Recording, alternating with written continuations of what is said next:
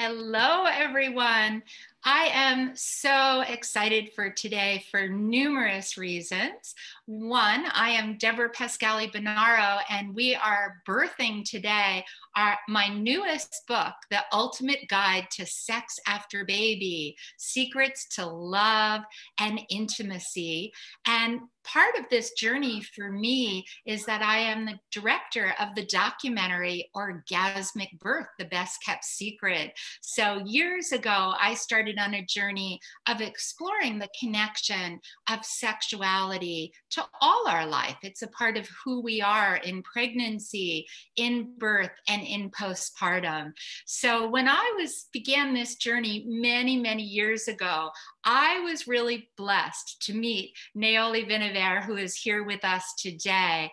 And she is an expert in our documentary Orgasmic Birth. And so I was so excited when she agreed to join me today in this next new birth that I have. And let me tell you a little bit about her, because she's incredible. She's a Mexican midwife, and she speaks at international conferences around the world. And she's passionate about sexuality, birth, and the vital, changing, mysterious flow of energy which we surf, navigate, and create in our lives. She teaches several intensive and online workshops on diverse topics, including Tantric Birth, one of my favorite. Naoli has spoken in TED Talks, conferences, seminars, and workshops around the world for 30 years and in over 30 countries. She's been a midwife for over 1,600. Wow. Cleaning the concepts and the myths that have been created around sexuality for centuries regarding that sexuality is a physical act for people to procreate, and that it is a lowly instinct that should be disconsidered as part of a high part of the character of people. And also I feel that when we look at the recent decades with so much pornography and so much pollution regarding the topic of sexuality, people, especially the newer generations, have been exposed to so much pornography as a means of education that people have pretty much lost the connection with the root of eroticism. And the older generations, they have also been contaminated mostly by religion. So it's either religion or pornography, but either one or the other are poles. They are contrasting poles that do not allow for true intimacy, true eroticism to have its own place, its own space of vastness and warmth, and even space to explore and to encounter and get to explore and mostly the discovery of it, of that energy in a personal level. It has to be cleaned. It's like one has to very much go back to the very first memories and very first images and the very first interactions as well of our own eroticism and intimacy. And most women, most men also will refer to those memories and experiences as being contaminated. So I think, first of all, we need to clean ourselves, clean our memories and clean our traumas so that we can get to a point of perceiving the essence, like the vibrational essence, the subtle connection between oneself and oneself, or oneself and another, to be able to rediscover and perhaps for the first time be surprised by what true eroticism is. So I would begin by saying that. I like that so much. Your words that it's contaminated. What a powerful word, right? And looking at the roots of pornography and religion. And I sometimes even say, right, it's the silence that we haven't talked about. It also brings us that shame and contamination. So what are some of the ways that people can kind of reflect and then create a wholeness? How can we kind of clean those myths or those messages? Okay, well, I think first of all, if we can actually have consciousness about it, when we are having an intimate interaction with ourselves or with another, to be very attentive to the images, to the thoughts, to the expectations, and to the references that we go into in order to enact a sexual encounter. And most people are exhausted or in a hurry or just not focused enough to have that quiet moment of observation and reflection. And I believe that if we can actually give ourselves, just like a gift, moments of quiet, just even half an hour, little capsules of pearls that we can touch another person, looking into the eyes, having a sweet, quiet moment together of feeling the soul of the person. Because the true nature of eroticism is not in the technique of how to do a sexual act, how to do oral sex, or how to stimulate the clitoris, or how to kiss in a proper way. The actual nature of it lives in the way that we connect soul to soul with another person, or even with ourselves. That space of time without time, that moment in which the person is not thinking on the chores of the house or the things we need to do or the cell phone or the media, like a moment of full presence. And when we have that full presence undisturbed, we can be amazed that even 4 minutes, 3 minutes seem like a universe. They seem like a eternal moment because it's called bliss.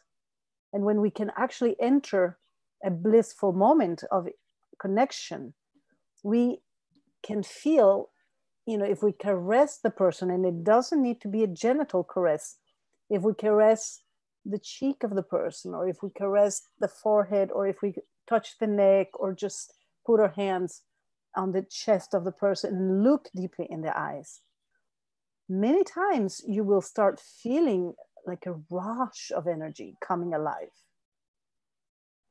That rush of energy may develop into the erotic, typically erotic arena, which connects the heart with the body. So if we jump over this step, if we just go directly to touch the body, directly to stimulate the breast, the genitals, the kissing, and go into the hot, conventionally considered sexual parts of the body, sometimes people will miss the connection between the soul and the body. It's like you have to make a connection so they can get connected. How would you say it? Latched. Yeah. And once the soul and the body get latched, the body can begin acting and having an effervescence, an energetic effervescence of vital energy that begins to want to be expanded together with the other person. And when we apply this to the postpartum period, considering that most times women are exhausted from nursing and changing diapers and waking up several times a day, and also our companions are pretty tired most times because the house requires so much more work, and if there are other children and work, and all of us have gone through periods of time or we can barely sleep, so we can't even think of sex. But the sex doesn't have to be the intercourse, the genital, typical intercourse that sometimes men who are so contaminated with pornography, or even women who are too, they might have that as a goal or an expectation. So the goal has to be taken away. There should be no goal. And once you don't have a goal and you don't have an expectation of a specific outcome, you can just live in the present moment and connect with the person. And if that connection is profound, then the body, as you can caress very subtly, very gently, very lovingly, then many times that essence of eroticism will be woken up and will take on space, and it can grow in vast dimensions. Yeah. So beautifully said. And I love the not having expectations and being in the moment, especially, I mean, I think that's valuable for all of us every day, but so important as you're those that are today are home, especially in these times with young babies, and that removing that expectation is so important. I wanted to ask you, and we didn't plan on this, but I thought we're in the moment, is that I know that you and I agree that depending on how the birth is, that can affect how women feel about their body and even being ready to kind of connect postpartum. The timeline of when women feel more ready to open into their sexuality varies. What would you say about how does preparing for birth matter in how we bring that into our postpartum sexuality? I think it's a very good question, very good point, because one of the main points that I make as a midwife to birthing mothers, to future birthing mothers during pregnancy, is to be prepared to live in the present moment during their births, to not be worrying about how long it will take and if they can take it or not, if the pain is too much, to be able to get out of one's mind and forget the goal. Not that you forget that you're going to have a baby, but the goal is not to have a certain kind of birth and not another kind of birth. It has to be in the water. Oh, I have to give birth squatting, or I have to have this beautiful romantic film of my birth. It should be a moment in which the woman is widely surrendered to her nature as a female, to her nature as a powerful, explosive force. So if the woman during pregnancy can prepare herself to surrender and give everything she's got, to be prepared to allow her body and her instincts to guide her, and also to not have an agenda on how the birth should be, usually what happens is that she will have a birth that has much more chances of being very fulfilling to her, no matter what the birth is. And at the same time, that once the baby's born and she goes into the postpartum period, the immediate postpartum, but mostly that period of 40 days, 3 months, 6 months after the baby's born, she will have already connected to that vital force that she is a part of. It's not something that just happened during the birth. It is an energy that belongs to us. And everybody knows that a wild birthing woman most times sounds like she's having this wild sex. The sounds and the movements and the way she grabs sometimes her partner, or she's just expressing herself in a very free and open way. That wild woman, most times, if she had a natural birth in which she's conscious of the beauty and the expansion of her spirit through the physical experience, she will have a better life sexually in the postpartum. She will be a woman who, when she feels her body touched or her sexuality flowering and blossoming as a woman after the baby's born, usually women relate to bigger and better and more connected orgasms. If, of course, her partners are on board with the experience. Sometimes the partners get a little bit, let's say, I wouldn't say menaced, but overwhelmed by seeing a powerful woman in front of their eyes when perhaps they didn't know her with such power and such capacity of rendering life.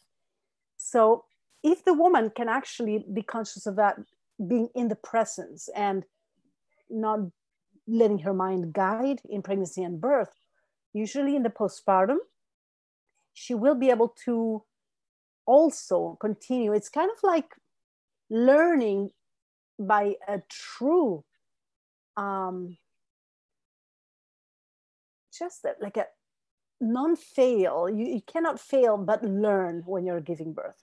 And one of the big things you learn is you can't be only in your mind. So in the postpartum, the woman will already be a master at it, which is different from a woman who perhaps had, anesthesia or an epidural or analgesia in birth. Those women who sometimes need it, they feel they need it, and they might actually physiologically have gone to a point of needing it, will have to reclaim that power and learn it.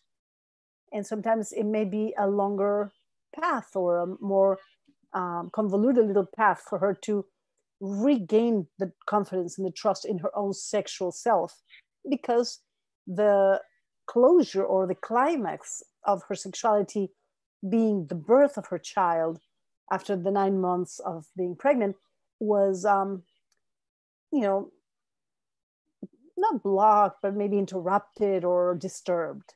So sometimes in the case of births that have been disturbed and intervened, the women will have to conquer and discover a different way, a different path to her own plenitude, her own self-assurance and confidence. But it's a beautiful path. I don't think that challenges should make people feel, oh, I'm less advantaged, or I'm damaged goods, or oh, she can do it because she had a good birth. No, it's beautiful that anything we don't already have, hey, we have the opportunity to go after it and to be curious and to explore the different paths. And the actual exploration is what makes life worthwhile, not the goal. We should always forget about the goal. It is not the goal. It's not the orgasm. It is not how many orgasms. It's not how many times a week we have sex. It's not what is expected in our minds. It's actually the path we follow, the exploration of the different possibilities that makes life worth living. How beautiful. I felt like the magic of it all as you were saying that, right? Really being in that present. And I love to, seeing that no matter what birth asks of us, because we don't know, right? We prepare in that way, but that we can still welcome into that postpartum. And you used language that even when I read it initially, you said, let's talk about desirous energy versus placid plenitude. So you kind of began that here. Can you take us even deeper now? Yes. When I was writing that as a topic for today's talk, the desirous energy, you could call it also heat, right? When you're hot, when you just feel what some people would say horny, or just outright wanting sex or wanting to eat your man or your woman, just raw heat. And the other one is that plenitude, that's a feeling already of satisfaction.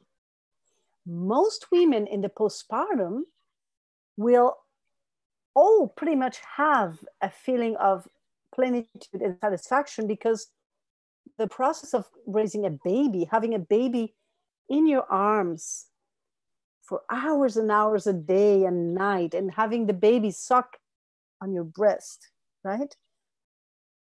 Hour after hour, and creating the hormones of love, the oxytocin, the prolactin, the relaxin, the just cocktail of deliciousness.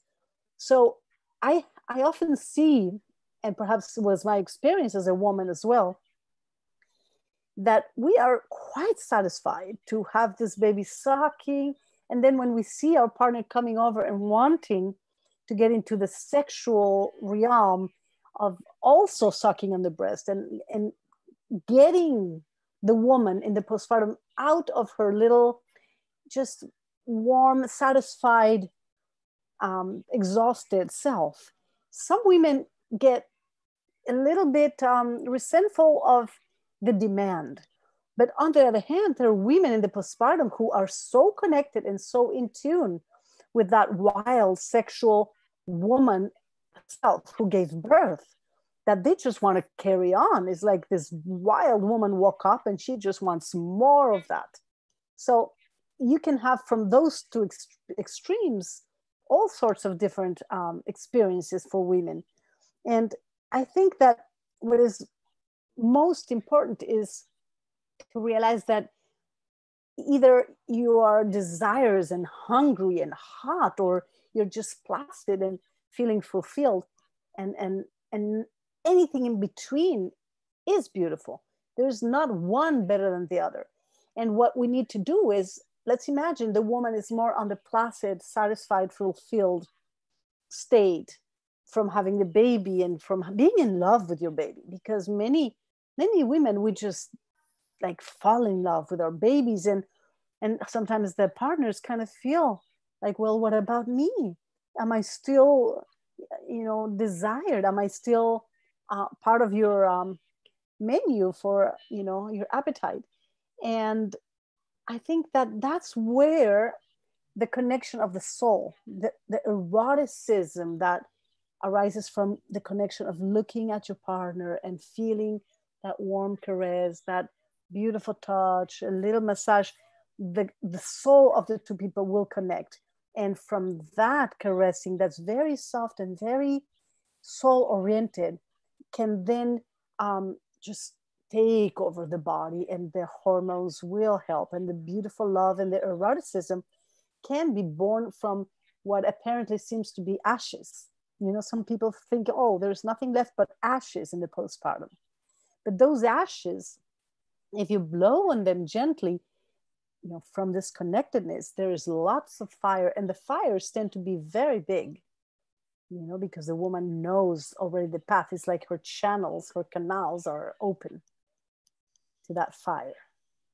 Oh, so beautiful. Your expressions, your words, just bring me into the visual of all the power that's there, and how often we don't acknowledge it, right? Too many people postpartum don't acknowledge that there's a difference from those hormones and them getting all that yumminess from the baby, right?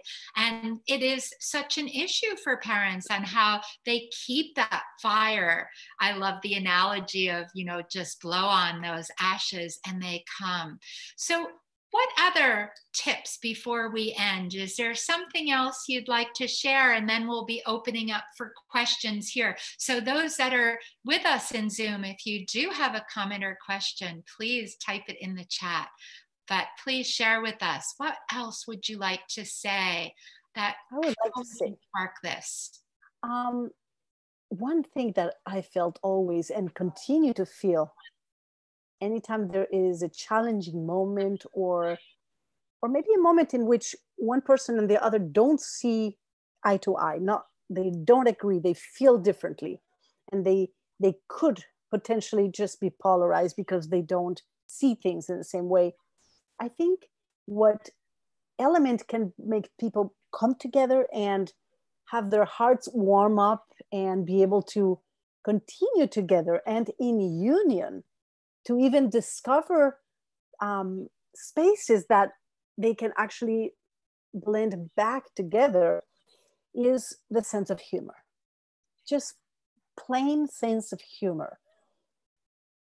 Being able to make a joke, a loving joke, not an acid, sarcastic joke of alienation, separation, or putting down the other person, or judgmental, but capacity to self-observe oneself. And it's very interesting how when a person who is a comic, somebody who is a famous comic in the world, what they often do is that they are capable of looking at themselves and finding like the funniness of it or the absurdity of oneself. So if we can actually do that for ourselves and with each other, that we can actually laugh at the situation together, not at each other, but together, observing it as a common situation, a common phenomena of the couple, then together already there is a communion already. The being able to laugh will the people will make the people already merge, and from that merging, that union of sense of humor and laughter, many times you can just end up making love spontaneously because it was just hilarious and funny and ridiculous. It's been 3 months since we had love, made love, or we even touched each other. So I think that creativity and humor, and that humor with creativity, with compassion and love, and the capacity to understand that everything will pass. And it's just a moment that we're going through. But it's not a way of saying, oh, it's just a bitter, bad moment. No, it's a funny, interesting, absolutely outrageous moment. What can we do about it together? And if all you can do is laugh and give each other caresses, and in a minute the other one is going to be snoring, let that be it, because exhaustion is real. Yes. And if you manage to be together, even in the funny and the surreal and the absurdity of this lack of sex, as some people may say, then in 2 months, in a month, maybe in a week, in half an hour, all of a sudden things change. And then you're like, oh my God, wow, I didn't think we would make love. And look at this amazing sex we just had. And it all began because we looked at each other deeply in the eyes, and we saw each other, to be able to see each other. Yeah, so beautiful. That was such great words of wisdom. I know that all that are here, we're getting many words. Christine, humor with creativity is a wonderful thought, she said. And Stephanie Larson's here with us from Dancing for Birth. Great to see you. And Alexa. So what I'd like to do before we say goodbye to those on YouTube and open our room up here is have you share, how can people find you? What's your website, your Instagram? They want to get into your classes. Well, I'm very happy to share that I have just launched some beautiful online workshops. The online workshops that have all about just birth related. It's the art of birth. And these online workshops, you can actually subscribe already on my website, which is www.naolivinaver.com. And it's in 3 languages. It'll be in Spanish, in English, and Portuguese for the time being. Wow. Yes. And it's going to be, for now, this first month, a big discount because of the solidarity of the times. Everybody's staying home and everybody needs to continue learning, expanding, connecting. People are not making money. So I think in solidarity times, we are always full of resources. Love is what we most have. So I hope that you can join me. And the Instagram is Naoli Vinaver official, naoli.vinaver.official. You can join some of my posts there too. And I love to hear from you always. Thank you. You know what else, Debra? What? I am absolutely excited about your book, your upcoming book. I am so excited. And I don't know if you want to talk a little bit about it, because I would like to hear about it. Oh, I would love to do that, because it really came out of orgasmic birth, right? The more we talk about our sexuality, the more the issues of postpartum sexuality came out. So this is a book with many people's stories. I have to really thank all the people who opened up their stories, both of their challenges and of their juicy sex. I say it's kind of like 50 Shades of Grey, but real stories, but also with 9 actionable steps that we all can take. And I call them our pleasures treasures, our pleasures chest. And so it's really a lot of guidance on how each of you can create this for yourself. Because as you said so well, we all have a path to that connection, but we come at it from different ways. And your guidance of kind of really clearing that, you know, what was it, religion or porn, or where did our beliefs come, to looking at our birth stories, to looking at body image.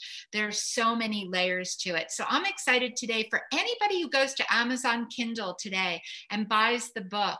As you said, because of these special times, we're donating $2 from every book sale to people that are pregnant and parenting that need food on their table.